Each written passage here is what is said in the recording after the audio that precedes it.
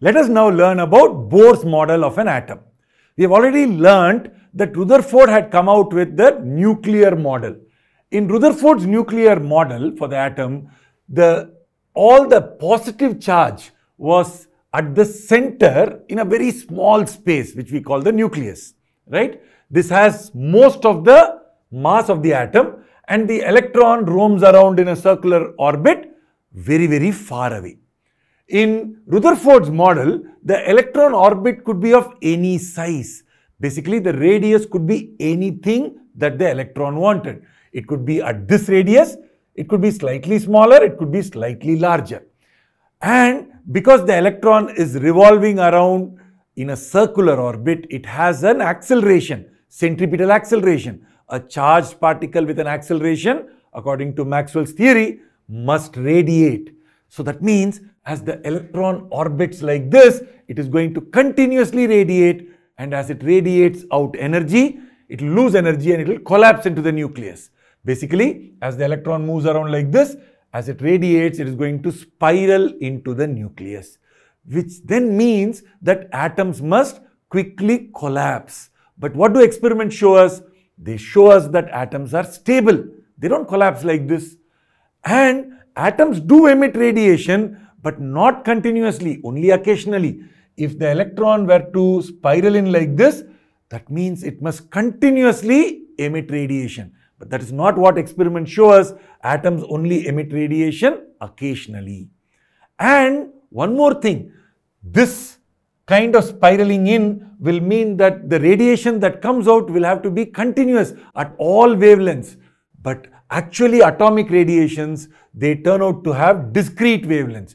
They only emit, atoms only emit radiation at specific wavelengths. It is not continuous. So, discrete wavelengths. So, obviously, the experimental evidence contradicts Rutherford's model. So, for a few years, scientists were very confused about how to resolve this contradiction, because Rutherford's alpha scattering experiments definitely showed that there was this central nucleus and the electrons had to be quite far away. But the model obviously violated what was experimentally observed. So this confusion was finally resolved by Niels Bohr when he came out with his postulates.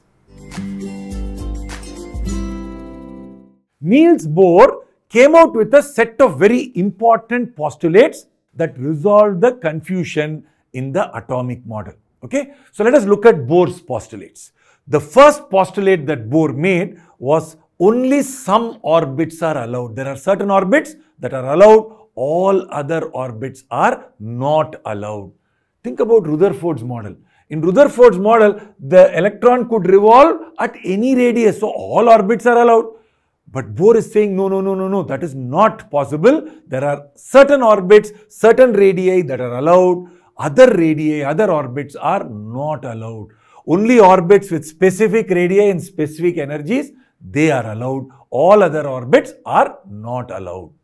The bigger the radius, more will be the energy of the electron in that orbit. Okay, but the most important point I want you to keep in mind here, the difference between Rutherford's model and Bohr's postulate is that only certain orbits are allowed. We will later come back to figure out which orbits are allowed and which orbits are not allowed. But at this point, I want you to keep this in mind that Rutherford is saying any orbit is okay. Bohr is saying no, only certain orbits are allowed. Now, what is so special about these certain orbits? In these allowed orbits, electrons do not radiate. There is no radiation that the electron does, right? When it is going around in that orbit, it does not radiate energy. And this explains why it does not collapse. So this explains why atoms are stable. Because if they don't radiate, they will not have to spiral in, right? So when the electron is roaming around in these allowed orbits, it does not radiate. But wait a minute. When it is going around in this orbit, it will have a centripetal acceleration. It's a charged particle. So according to electromagnetic theory, it must radiate. What Bohr is saying here is that atomic physics is different. Okay, there is something different about what is happening inside the atom. He didn't obviously know what was so different about inside the atom, but experimental evidence is showing that something is very different. So Bohr is saying it is okay, the electron does violate electromagnetic wave theory. So Maxwell's theory is being violated by the electron inside the atom. And so when it is in these allowed orbits, it does not radiate. Okay. This was a very important departure from what was earlier thought of in classical physics. He is coming up with a new statement saying that the physics that we are used to for large scale objects, it does not work inside the atom. This was the first time somebody had figured out that atomic physics is going to be something very different from what we were used to. Okay, so he's saying that electromagnetic wave theory, which works brilliantly for large scale objects, does not work inside the atom. And inside the atom, in these allowed orbits, when the electron roams around, it does not radiate. But atoms do emit radiation. You can't say there is no radiation at all. Atoms do emit radiation. But in the allowed orbits, there is no radiation. So when will they radiate? Atoms will radiate only when the electron jumps from one orbit to another orbit. So when they jump between orbits, then there is radiation. But when they are in the allowed orbit, so they are only in that orbit, then there is no radiation. That is the big difference.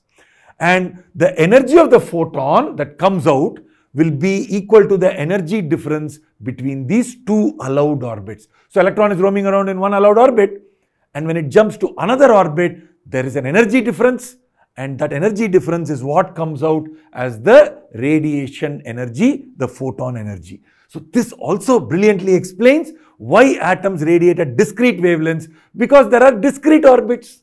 So that means they must have discrete energies, and so atoms will radiate at discrete wavelengths. So Bohr's postulates suddenly gave a lot of clarity to scientists because it was able to then describe atoms with a new model. So this new model, very different from what Rutherford had presented, but still using the fact that it is a nuclear model, was able to then explain a lot of the observed experimental facts.